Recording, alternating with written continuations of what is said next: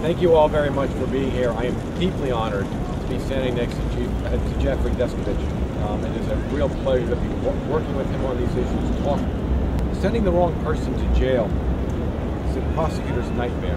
Nothing more keeps me awake at night than the idea that we might actually convict somebody who is innocent. I was convicted in the face of a negative DNA test which showed that semen found in the victim did not match me.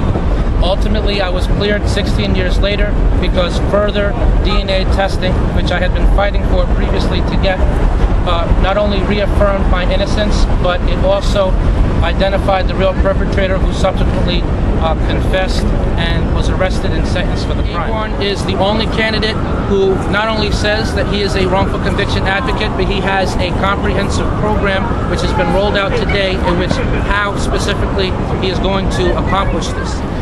In the article in the Daily News this morning, Judge Snyder cites her Second Look program as evidence of her being a wrongful conviction advocate, yet there's nothing other than just those words. There's no body of work.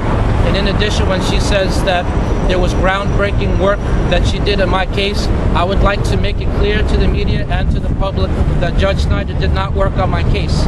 The role that she played was that after I was exonerated, she was one of 4 people who studied my case. She was not a factor in me being cleared.